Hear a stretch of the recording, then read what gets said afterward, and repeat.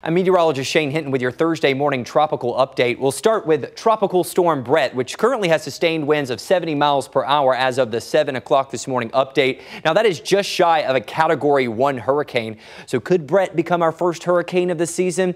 It's definitely possible, but right now the National Hurricane Center forecast cone keeps it as a storm as it moves through the Leeward Islands and continues to push out towards the west. It's currently moving west at 15 miles per hour. Now let's talk about Tropical Depression 4. This formed early Thursday morning, and you can see that the National Hurricane Center thinks that it could quickly intensify into a tropical storm at some point on Thursday, maybe even as we make our way toward the late morning, maybe early Thursday afternoon hours.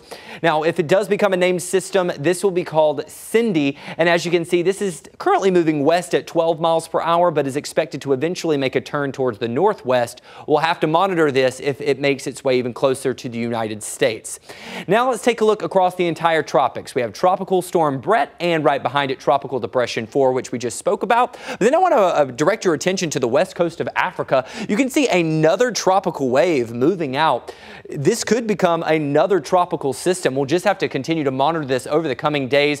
Whichever way you look at it, this is a very active start to hurricane season. This is not an Atlantic basin that looks like June. It looks more like August, and with well above average sea surface temperatures, not going to be surprised if we see some of these systems intensify rather quickly. So we'll continue to monitor all the updates on the tropics here in the KVUE Weather Center and provide updates on air and online.